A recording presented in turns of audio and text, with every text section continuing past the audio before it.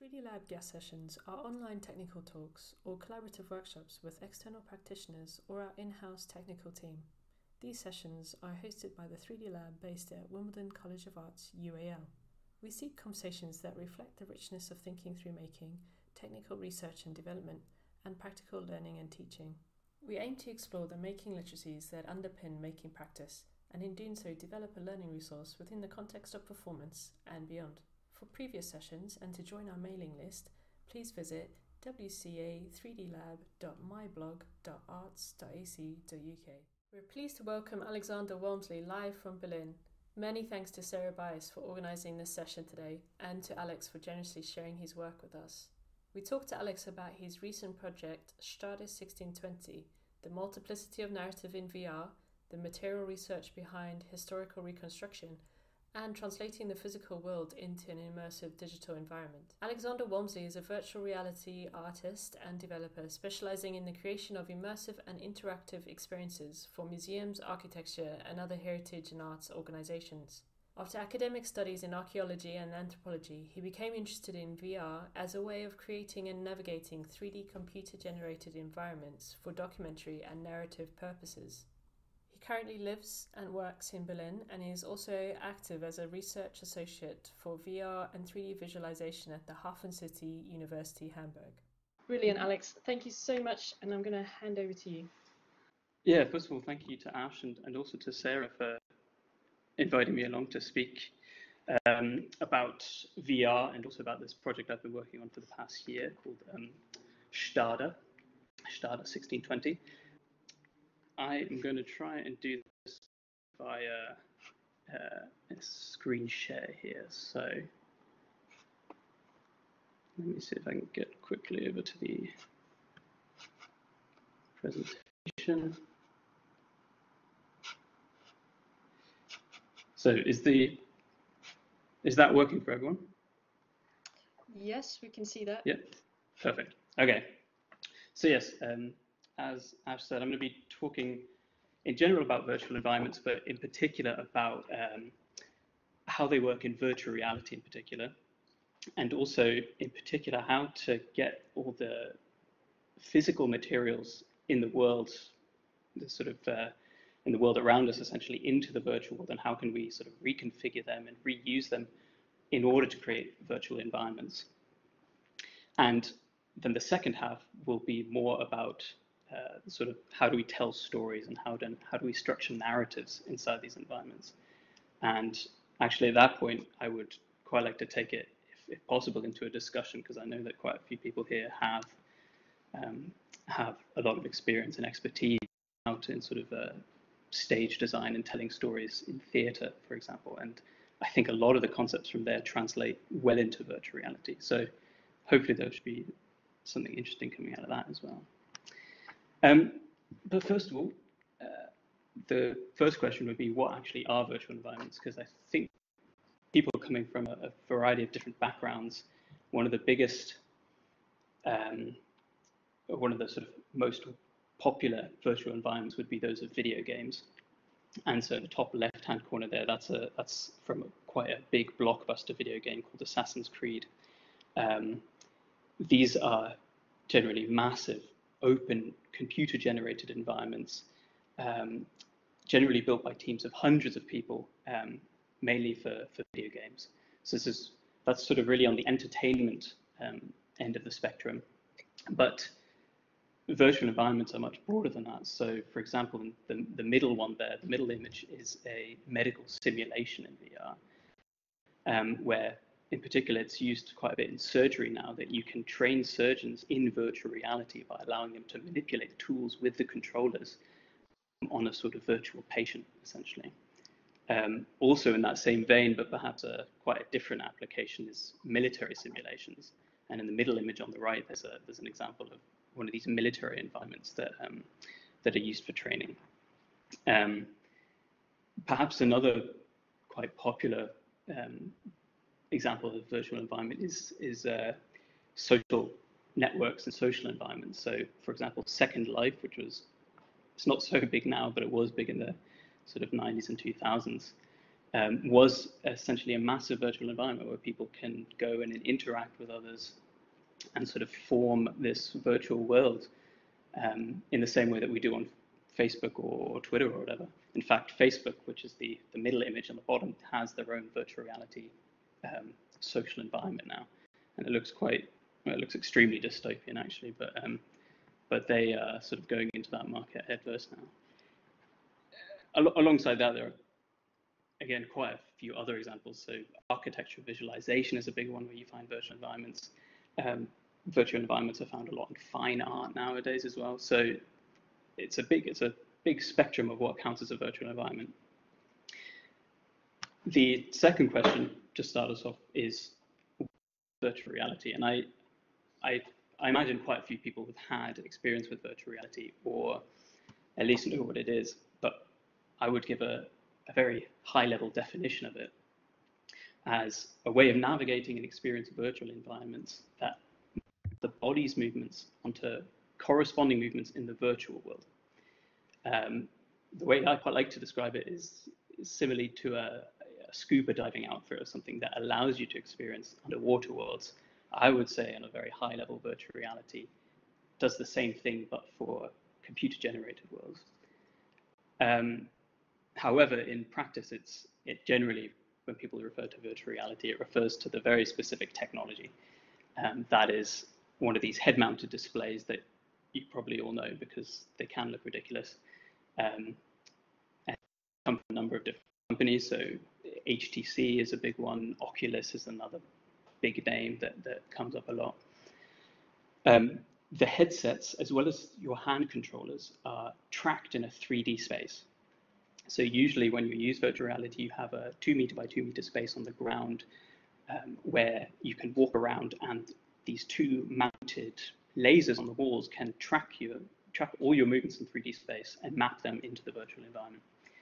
More and more, actually, you have not just the headset and controllers, but they're developing now haptic feedback suits. That is sort of full body suits that you wear, much like a motion capture suit, that can track all your movements and then translate them into the virtual space. So that's coming up now. They cost a few £1,000, so I don't think many people have them, but that is probably, I would have thought, in the next 5 to 10 years, what the direction that we're going in. The final thing, which is quite important for virtual reality, is a game engine. And this is the piece of software that will run on your computer. It's called a game engine because traditionally these things were and continue to be developed by video game companies. But all they are, they've been used for decades now, all they are a sort of development environment for building simulations, whether they be 2D simulations or, as we'll talk about, 3D simulations of a 3D world. And they are able to simulate, for example, the way that light bounces off a surface, the way that gravity affects objects. Everything really that makes up the real world can be simulated in these game engines. And in particular, the project that I'll be talking about is this project called Stade 1620.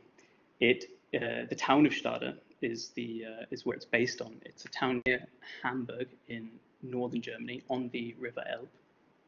And the reason 1620 is important is, well, for two reasons. First of all, Stade, as well as Hamburg, as well as quite a few of these other northern German, southern Swedish, Baltic states, essentially, or Baltic city-states, were all part of this Hanseatic League of cities, sort of developing in the late medieval period and going up to the early modern period, or the sort of 16th, 17th century. These were all very powerful towns in a network, and 1620 is about because it's the beginning of the 30 Years' War, which in Europe really was a game changer for the geopolitical situation. This is a sort of point at which the balance of power changed. So it's a bit of an interesting year to look at the city, essentially, not only from an architectural point of view, but also from a political point of view. And this was to be installed, as in the finished version of this VR installation was to be installed in the museum in Stade in May, but unfortunately that hasn't happened because it's as of yet still closed. So it'll probably hopefully be going in later this year, and we'll be able to at least do some preliminary testing of it. But yes, so this is I'll go through over the course of this how we built this environment, and a little bit about the storytelling in it. Just first of all, though, I can give you very quickly a video of a trailer that I made essentially a few months ago, or even last year, of the experience, and hopefully this should work. Let's have a go.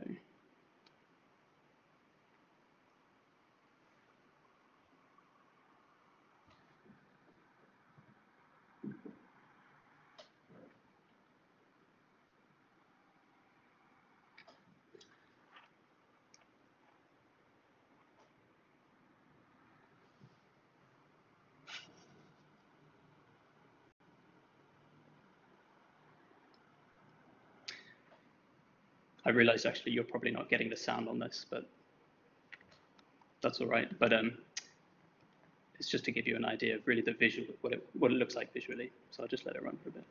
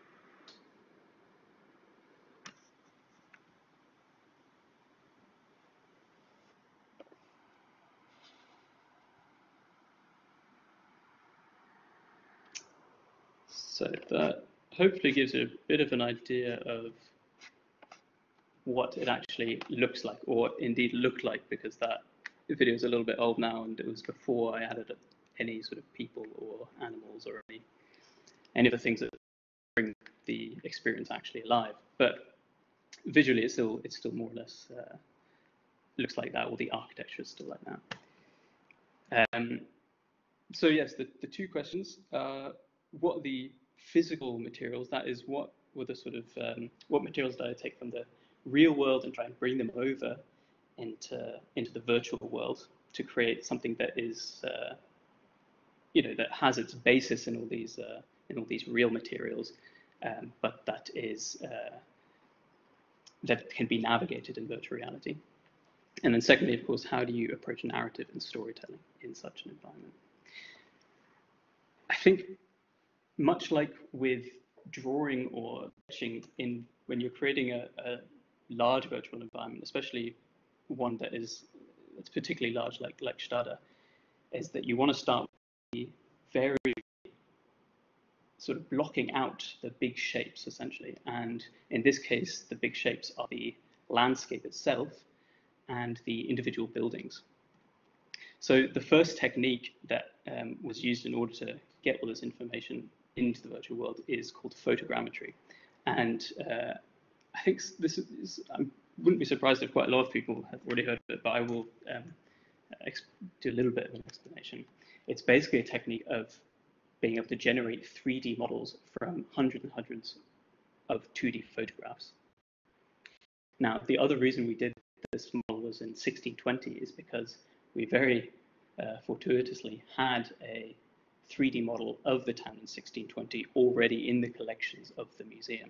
Now, this was a model made in the 1970s sometime, and they had lost, A, they didn't know who had actually made it, and B, they didn't actually know what sources the person had used to make it. So we didn't want to use it we didn't simply want to copy it over into the virtual world, but actually just use it as a basis for getting all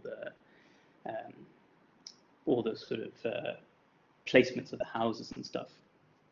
And so what we did is we went to Stade, took hundreds and hundreds of photographs from different angles of this 3D model, and then it can run an algorithm that essentially selects hundreds of thousands of points on these photographs.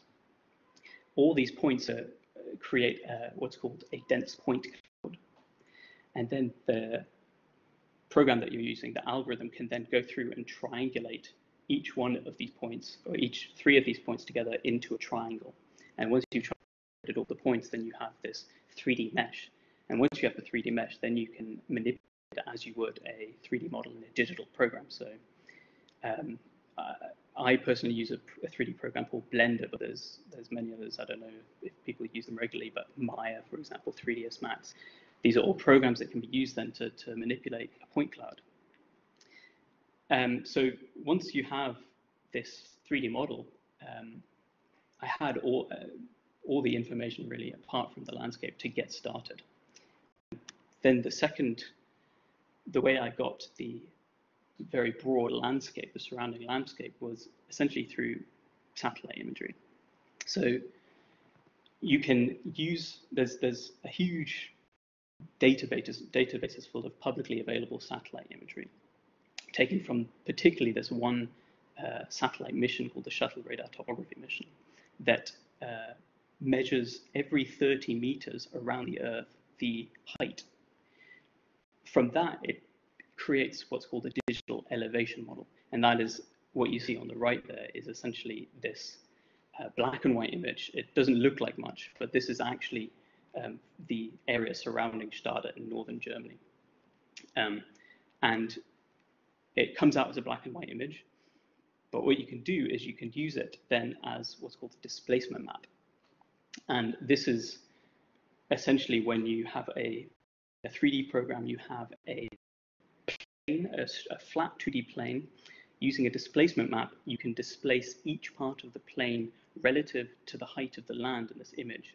So it's a really quite sort of quick and effective way of getting over real-life topography into a game engine or into a 3D program, and then from the 3D program into the game engine.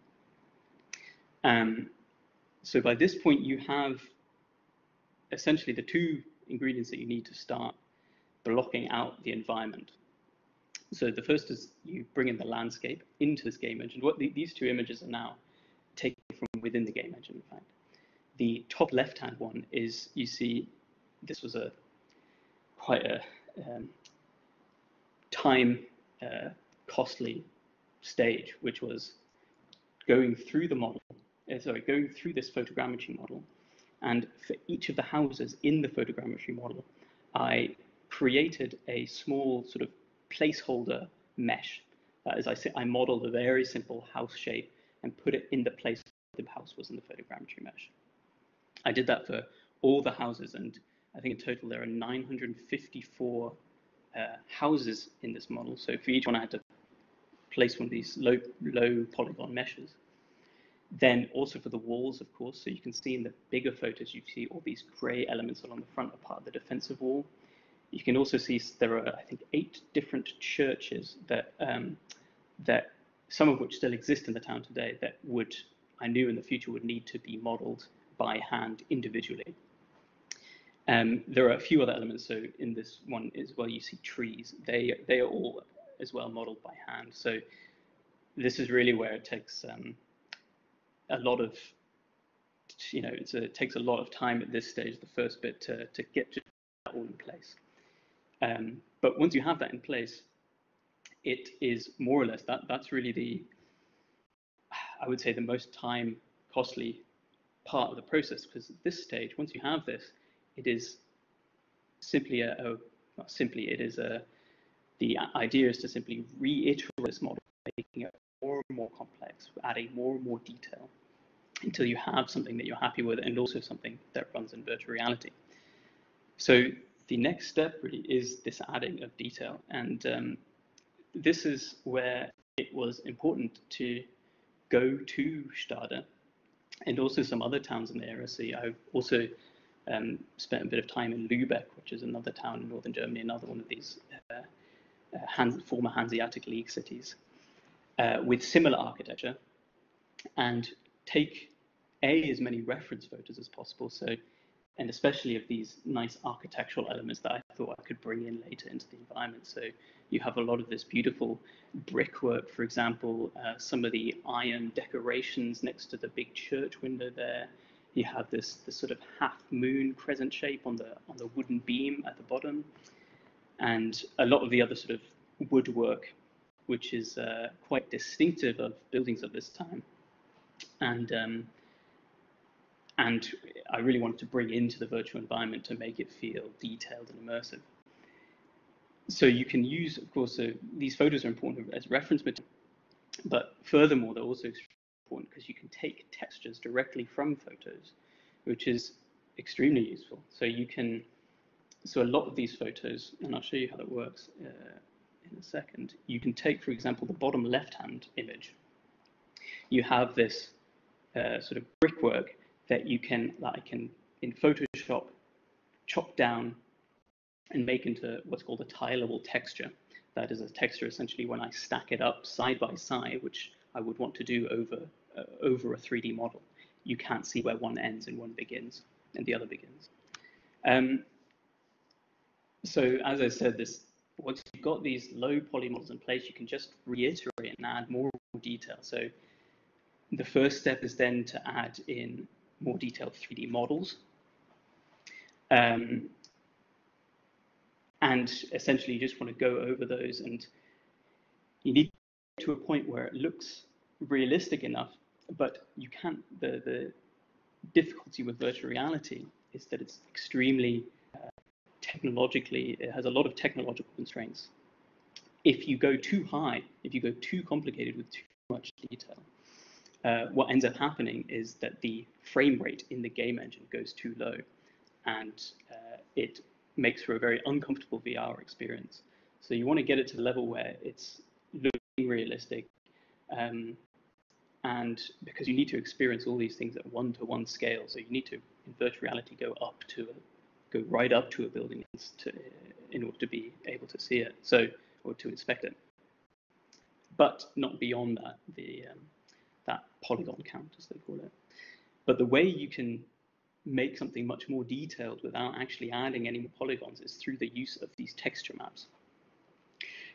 These basically allow the game engine to calculate how light should interact with a surface at its most basic form. And in particular, there are a number of maps that are important to do this. So the first one of these is called the diffuse map. The diffuse map simply gives all the color information. And what you're seeing here is essentially all the textures on a 2D plane, which are then wrapped around the model in a way that you specify within the 3D program. So you can see all the windows in the top right-hand corner, for example, and the big walls are down at the bottom. These are all because the game engine will take it and project it onto the surface that I've told it to project it onto. So you can get all these. That's how you get all these textures onto the 3D model. The next one along is the normal map, which is a really important map in order to make this model look more detailed than it otherwise would. The normal map essentially allows the game engine to calculate how the shadows should fall essentially on the 3D model. It very specifically says that some pixels are facing upwards and some pixels are facing downwards. And so the light, when you go up, if you have a brick wall, for instance, and on a 3D model that's just a flat 2D plane, a normal map will make the plane look like it has bricks coming out of it. For example, some bricks are coming further out than others, and the light will react by actually calculating the shadows that the brick leaves behind, even though it's just a flat 2D plane. That, I don't know if that makes sense, but should be able to show that later, so hopefully it should make more sense then. The other maps there, the ambient occlusion and roughness maps, those are just extra maps that that allow the game engine to calculate in even more detail and more specificity how the light should interact with the surface. But the important thing to take away is just that there are a number of texture maps that can really augment the model and make it look realistic, and that you can do this from 2D photos in Photoshop, essentially. So the next step then is, as I said, to reiterate over this low polygon model, first by making high polygon versions, that is more detailed versions of of the houses in the town, and of the walls, and of all the other elements. So in order to do this, part of it was done via reference to the reference photos. A lot of it was done by reference to paintings of the time, and I ended up relying a lot on painters of sort of golden age Dutch and Netherlands painters, because they're really the closest point of reference to Stade.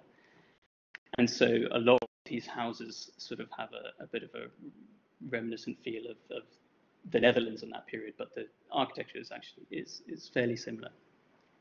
And also, of course, the ships, because Stade, of course, is a Hanseatic town with a big shipping industry.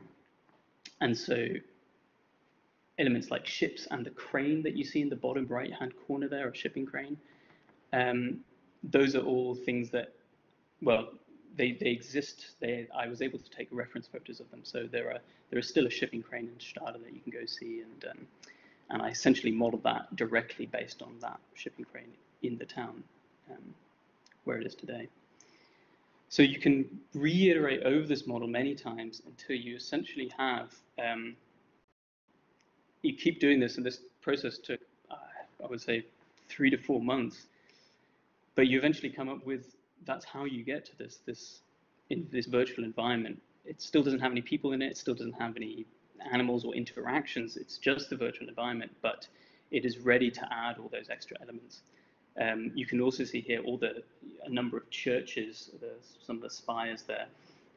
Most of those are churches that also exist in the town today, so I was able to take reference photos directly from that and essentially model them based on those reference photos, and also a few architectural plans that were available. But most of the buildings you see are a variation of about 13 different base houses, I would say. So I said before there were 954 individual buildings, and that is true, but in order to get to that, I didn't have to model 954 individual houses. I was able to model 13 and then essentially copy and paste while making minor changes to them throughout the entire environment.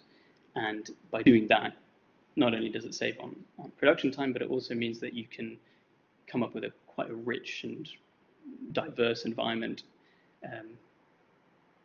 with less effort than you would otherwise do if you were modeling every single house.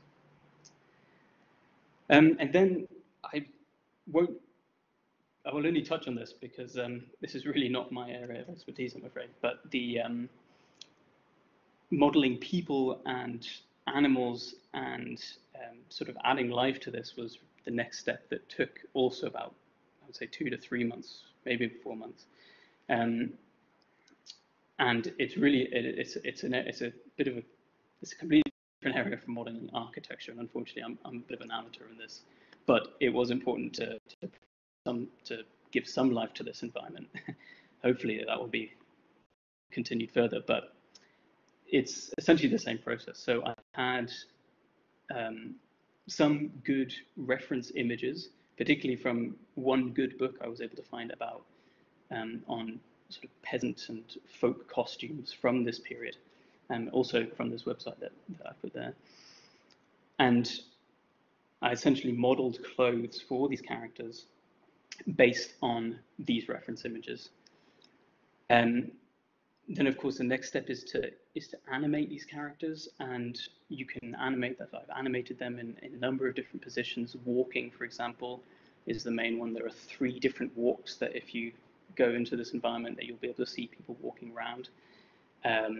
There are also areas where people are in conversation, so I did a few conversation animations. And then there are a few other things where people are interacting with animals, for example, and those are separate animations in themselves. So altogether, I would say, I think there were about 8 or 9 different animations and about 450 people in this environment. But they are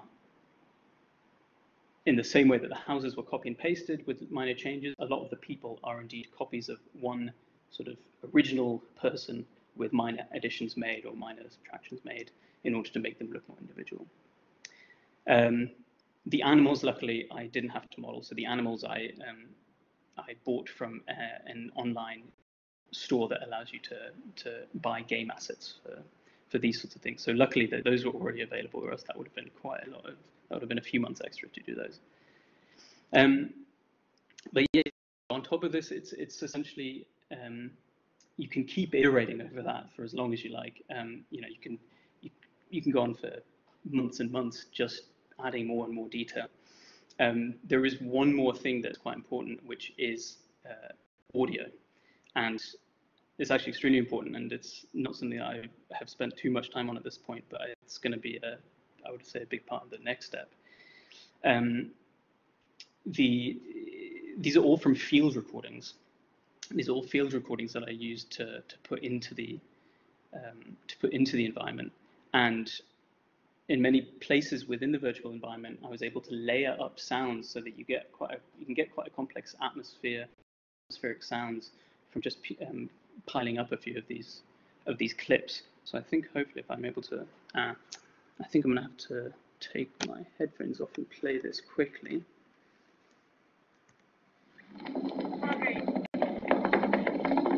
So this is a barrel rolling down the street.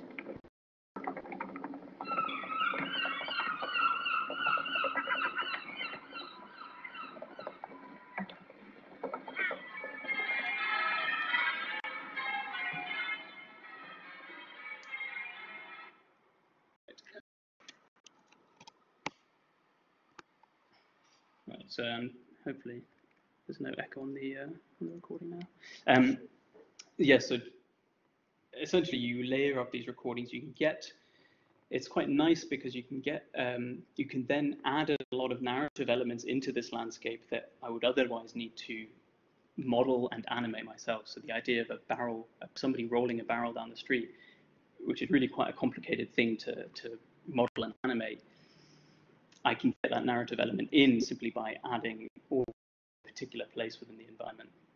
Similar with church bells and the harbour atmosphere there. So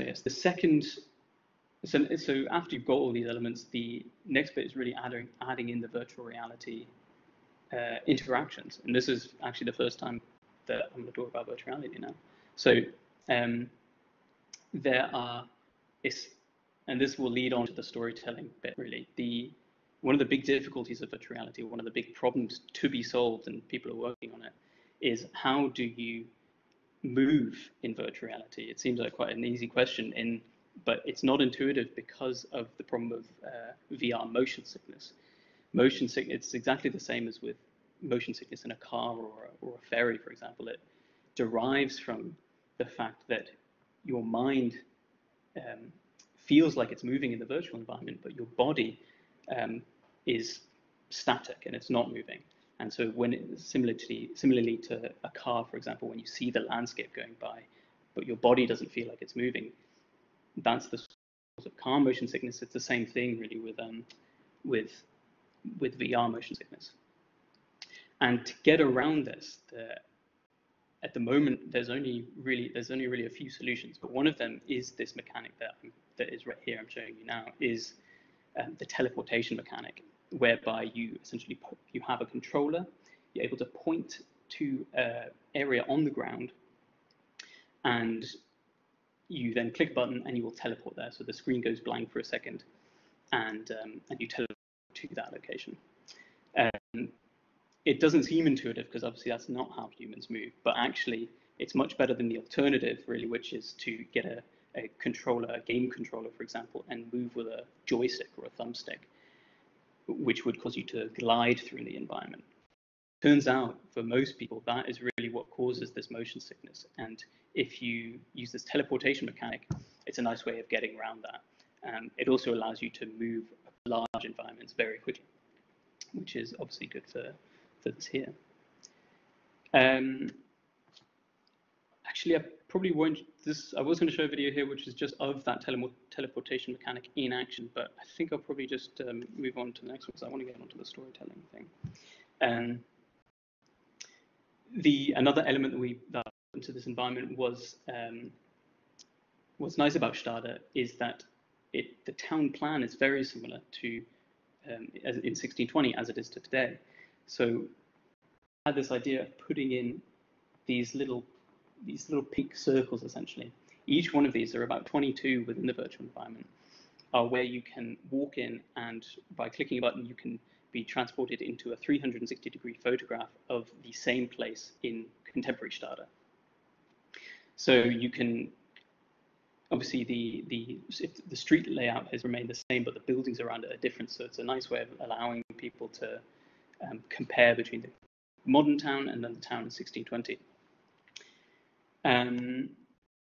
There are also a number of information points throughout the town, where of buildings that are interesting or that still exist today, and people can go up to them and click on one of these information points and read through. Another issue that I won't talk about, but the issue of getting text into a 3D world is very difficult, because 3D lettering is notoriously difficult to read. So the best way really is, so far, is to get one of these billboards in and just put text on it. But it's something to consider when you're building these virtual environments, at least. And then the last thing that I put in after we had a few people over from Stade to test it out was an actual interactive map that you can zoom in and out of, and you can tell where you are in the virtual town, which turned out to be quite an important point, I guess, quite intuitively, for people from Stade who were going around the virtual version and had no idea where they were. So I put this sort of little interactive map on, where you hold it on one controller and you can use your other one to interact with it. So now onto the storytelling, and hopefully I'm hoping that we're going to be able to have a little bit of a discussion, or at least some questions and answers about this, because I would be this is another thing in VR that is by no means a finished debate, and there are a lot of interesting solutions that people have to how to tell stories, but there's a lot of room for creativity and for research in that area, for sure. I think one of the big challenges is really this lack of frame, or indeed at least a lack of a frame as we know it from cinema, theatre, video games, photography, for example. In all of these media, in cinema it's the screen, in video games it's also the screen, in photography it's the viewfinder or the frame, and theatre it's the stage. These are all ways of directing attention of the audience onto the action that's happening, onto the plot. The problem in virtual reality is that we don't have this frame, or at least by putting on the VR goggles, you are within the frame, and there are some tricks you can use to get people to look at the action you want them to look at, but there's no fail-safe way of doing it where you can really direct people's attention at a piece of plot that's unfolding. So if you have people, for example, talking in one, or if you have action of people talking in one part of the virtual environment, you cannot guarantee that the person is going to be looking in that direction when you want them to. And this essentially leads to a big lack of control of narrative in a virtual reality world, because you do not have control over where the audience is looking. This also leads to a corresponding lack of linearity in the narrative. Although, as I was saying a second, there are examples of VR works that use a linear narrative. I think there might be other interesting solutions to that. And then, of course, these technical challenges. So one is VR motion sickness, which I've already mentioned. The other is this awareness of the external environment. You can find a lot of YouTube videos of people who are so immersed in the virtual environment that they forget almost that they have a physical body as well. And this is also played up by virtual reality experiences. So there's a famous one, a few years old now, I think it's called the plank experience, where you, in a virtual environment, you're on top of a building, and there's a plank over the side of the building, and you have to walk along the plank and then jump off, and then it's the next person's go. And there are YouTube videos of people experiencing this VR experience, and they'll get to the end of the plank in the virtual world and simply not be able to go any further. They won't be able to jump, even though they'll only be jumping 10 centimeters in front of them onto the carpet. They're physically unable to do it. That's quite an extreme example of that, but how do you make people aware of their external environment? So that can also simply be, how do you make them comfortable? Because they're not able to, some people are quite uncomfortable if they're unable to see what's around them in real life. And so you have to find a way of sort of bringing people softly or easily into this virtual world. So the solutions, I'll quickly compare these two groups, and these are two very broad groups that I've made. It's not to say that there are only two types of these narratives, but the first one important for VR, I would say, is this linear narrative and its closely related friend, the forking narrative. And this is where the player will follow a plot, or the author or audience or reader or whatever will follow a plot created for them by the author and designer. And in a forking narrative, they may be given a choice to follow one of multiple storylines. And it's one that's seen often in novels, films, and theatre. And in VR, it's seen, there are these two examples I brought up here. One is Notes on Blindness, which is a really, really lovely VR experience based on the diaries of an American philosopher, I believe, I've forgotten his name, but who went blind later in life and kept a diary of it. And it works essentially by, there are a series of virtual environments that you move through in VR. Each one corresponds to one entry in the diary. So because the diary has this linear narrative, it works quite well to just translate that straight into virtual reality. The other one there is called Half-Life Alyx. That's a video game that was recently released that also follows quite a linear narrative. The way they do that is they borrow a lot of video game environment techniques, which essentially are quite a clever way of making these virtual environments whereby there is really only one way you can follow it through. But it gives you the impression as if you're in this big open environment, but really that you follow a pretty set path, and that allows them to add in plot points here and there, and they know that the player will eventually find them.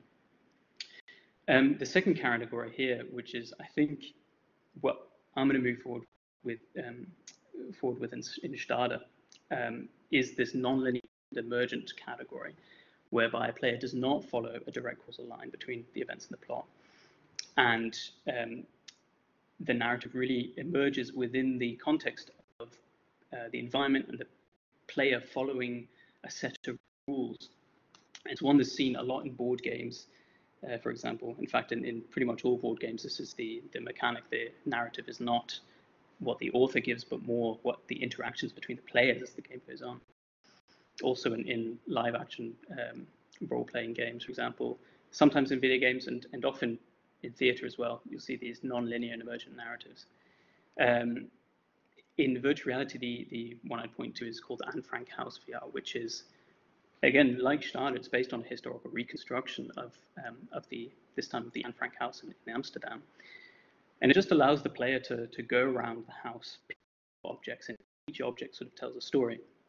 And there's no pushing the player towards one object or another. They are sort of able to just experience it at their own pace. And at the end, when I did it, at least, you get quite a nice history, not only of the house itself, but also of Anne Frank. So it can be very effective, I think, in these non-linear and emergent narratives. I think particularly for VR, where you give up that control of the narrative. That is all I had, but I would be. Let me go back. Brilliant. Yeah, I would be interested. I don't know if, obviously I'd be happy to take any questions, but also if people are interested in having a discussion about sort of narrative in VR, especially, if people have experience with theatre and stuff like that. Well, thanks so much, Alex. That's brilliant, and so good to touch upon the technical aspects as well. And is really where we're situating these discussions is just, yes, how do we engage in these platforms and these tools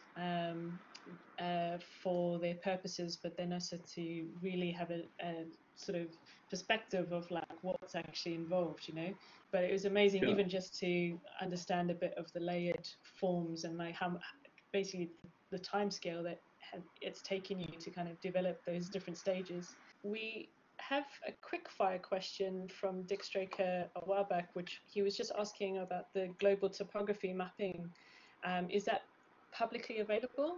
Or yeah, so I mean, there are a lot of different satellite data that you can get. The one I was using there is called the SRTM data, so Shuttle Radar Topography Mission. That's one mission.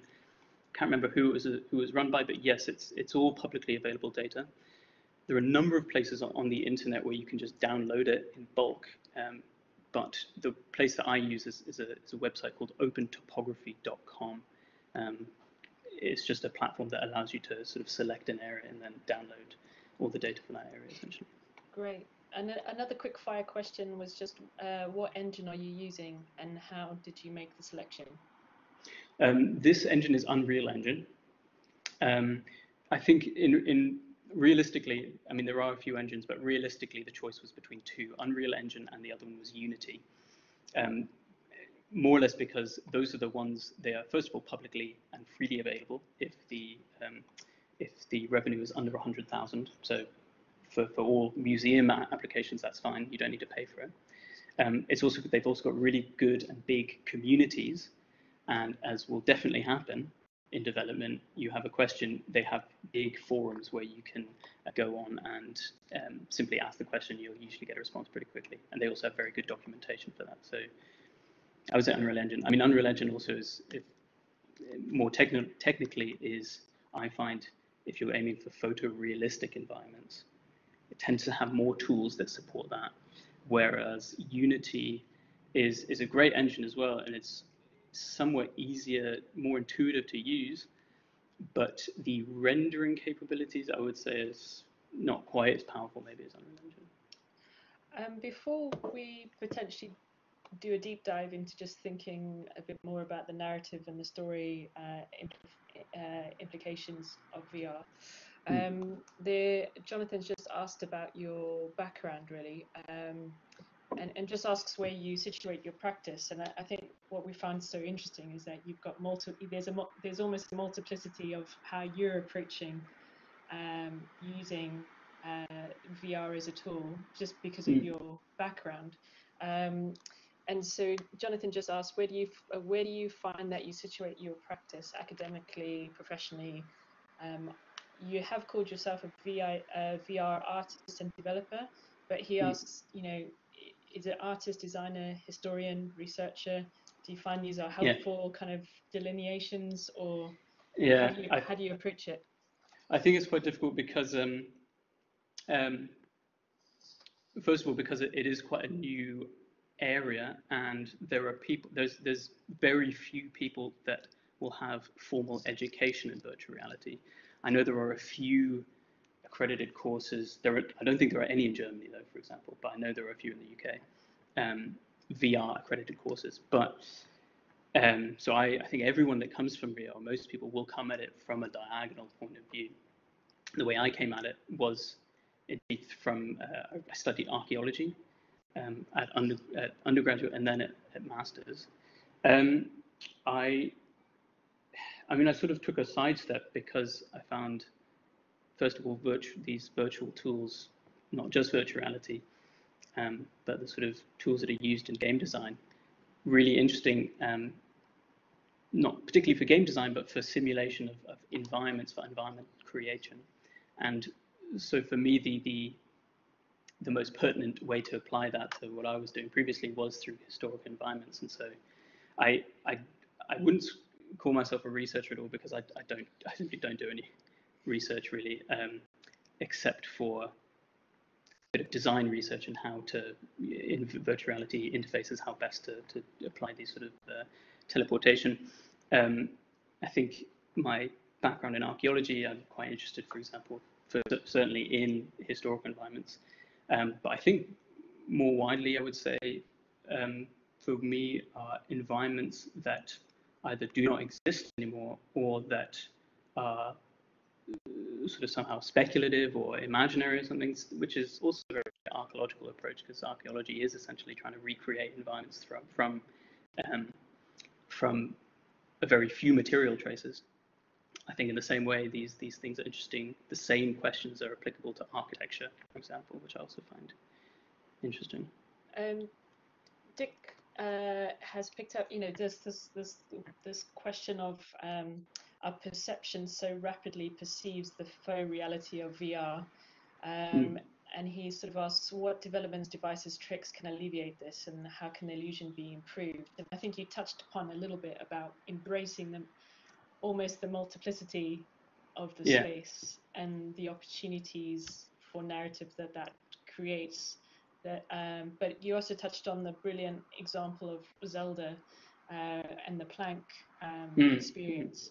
And so there's a real kind of seesaw effect between people having massive buy-in and believing this is something that it's a world they can trust and implicitly engage, and then also that kind of tipping the scale of actually it potentially, our brain is still computing it as maybe a cartoon environment. I just wondered if you had a little bit more to say on just like, I guess, the hyper reality side of VR. I think it's interesting because so especially with this project, and have a few other people working in the museum industry about virtual reality. There's the main sort of skepticism comes from the fact that it cuts you off completely from the outside world, and the immersiveness in that sense is seen more as a threat to the museum narrative than an advantage. I think realistically, immersiveness is virtual reality's strongest card, essentially, especially when you compare it to something like augmented reality, which is based on a smartphone or a tablet or whatever with a camera. That has certain advantages, but I think virtual reality is really its strongest card is this immersiveness, and I think the best way to approach it is simply to embrace it. And I think that there is this problem of making people comfortable in their environment and aware, and it sounds weird, but aware that they still have a physical body. And I think the best ones I've seen, and I think probably the best way of approaching it, is by thinking not just of the virtual environment as a sort of cut-off thing, but having some sort of like installation space around you that sort of prepares people to move into that virtual space. So instead of just setting it up in a room, a normal museum gallery, for example, or I don't know where else, instead of your living room, you would have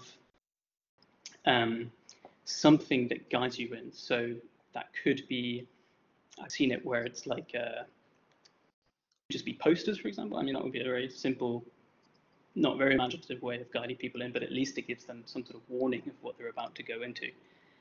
I've also seen it where people make whole like little boxes where people can go in, put the headset on, and then they're in this sort of physical space that is cut off from the world before they put on the virtual goggles, and it's sort of a way of preparing you for that immersiveness and also that isolation. That's the flip side of immersion, I guess. I think James picks up on that because his question was, or maybe suggestion is, can there be an interplay between the physical world in which the VR is experienced and the VR itself? And in terms of a layered narrative, and actually that's potentially what's interesting in a theatre context, in the sense of, you'd layer in theatre real actors playing imagined performers who are playing characters, kind of thing. Yes, that reminds me of one thing that I didn't see personally, but I heard of. I think it was in Germany, that it was a theatre company that was doing a virtual reality play, and they had it such, it was a two-person play. One person, the audience member, that was in the virtual reality headset, and then just one other person, and who was playing, I think, their mother or their grandmother or something. And the experience was that you put the headset on, you played the part of a child, and this actor played the part of their mother or grandmother, and you had to go through the play, and they were represented then by a digital avatar in the real world. But all throughout the play, the person in the physical world did the exact same motions as the person in the virtual world. So it was really like they were retrospectively mapping their actions onto the virtual world. It sounds like a extremely difficult thing to do, but it has been done. Yeah, and difficult to predict in some shapes. If we take into account the multiplicity of narrative.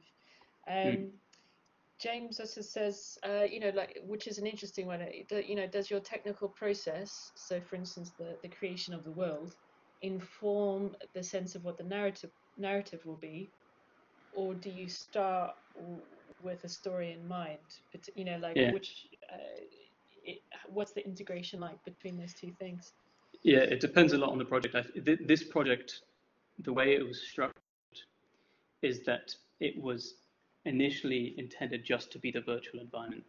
So it was essentially a contracting thing. I worked for 6 months just on this virtual environment. It was only after that that they decided they wanted to do a more storytelling aspect of it. It was also important, obviously, I think, that this is a historical reconstruction, and that the virtual reality experience is essentially it is an object in itself. It is based on museum collections, and it is sort of it is an interpretation of the collections, but it's really meant to stand on its own as a thing. So I think normally it would make sense to start with a narrative and only do the work that makes sense for that narrative. And also, that allows you to experiment a bit more with how you construct an environment. And for the most part, I would say that's how these things are made. That's certainly how video games are made. In this case, it was like different just because of that historical aspect that they wanted to make accurate and sort of believable. Yeah. And I guess in some senses, the medium is the message here, in some shape or form. Chloe, you touched upon that, creating people and the sort of animating of it necessarily in the kind of people and animals. That potentially wasn't your speciality, but Chloe asks. She's interested in how textiles could be used interactively in VR. Have you thought about including different textiles in your worlds? So I know that's not potentially your area, but I guess textiles you're using everywhere in terms of, the brickwork and all of that sort of thing as well. Yeah, absolutely. I think so. With the people, especially the clothes that they're wearing, it is the case essentially that you need to model those clothes. You need to go into a 3D modeling program and just push the vertices around until you get something that looks like that, essentially. But there are, of course, a number of good tools that can help you. In a lot of these 3D programs, there are simulation algorithms that allow you to simulate the fall of a cloth over something. And so that's essentially how I put all the clothes on these people. Is I model the person, and then I simulated the effect of a shirt falling over them, which is how you get the sort of realistic fall of a cloth on a shoulder, for example, and anywhere on the body is that this is simulated. Then you can go in and make minor adjustments afterwards. In order to get, and you can then change those parameters if you have a heavier cloth. If you have something like canvas, you can change the parameters to make it heavier compared to if you had silk. Yeah, that's the basic process of doing that. Yeah. We have some costume students and technicians in the call, and Hester Woodward is our costume technician, and she's put marvelousdesigner.com modeling class. Yes. So, I guess you must know about that. Yeah. I'm just picking up. I'm aware we are coming to the end of our time, but we could definitely go on for ages because I just think there's so much to unpack on the technical aspect as well as just in the narrative side. I think both of them are so fascinating. Maybe there's another way that we can continue the discussion. Nick Bailey, just in terms of our talking about the real versus the digital experience, he was just saying the difference between narrative immersion and sensory immersion. And he finds very graphically based VR is sensory immersive, even if you know it's not reality intellectually. So that's interesting as well. That actually, when we think of things that might be faux reality, like Dick Straker mentioned, that actually there's something happening in your mind because of the kind of the immersive environment. Yeah. I guess wrapping up in some senses, George has just asked, would you ever release Stade 1620 to the general public, either in VR or non-VR? There seems to be so much detail. It would be nice to explore from the comfort of your own home without any time constraints. Yeah, this was, we discussed with the museum of potentially, once we add in these storytelling elements, of taking it around to festivals, potentially. There's not any plan. It's sort of difficult to release it for general public. It's definitely possible. I would say it's definitely a possibility, yes. But it's difficult to find the right platform for doing that, because there are certainly video game platforms that allow you to do that. But because this is not a for-profit project, a lot of these platforms cost to put your stuff on there. Otherwise, the only other way would be to make it available downloaded from a website, which is certainly a possibility, but it's not something that I've talked about with the museum yet, just like festivals. Alex, thank you so much. Thank you for your time and your generosity in putting this together for us today. It's just been amazing to just look into your process. I'm fascinated about how you're gathering your information, your technical side. As a trained archaeologist and interest in architecture, and then now designer, and actually putting things together. There's this wonderful seamless link in using all these things to create. So thank you so much. I hope we can stay in a network together and potentially continue the conversation in some way. Please do update us if things do go online, so we could share that out for you. I'm sure we'd be really interested. Well, thank you very much for inviting me. Wow, look at all these comments. Cheers. There you go. Yeah.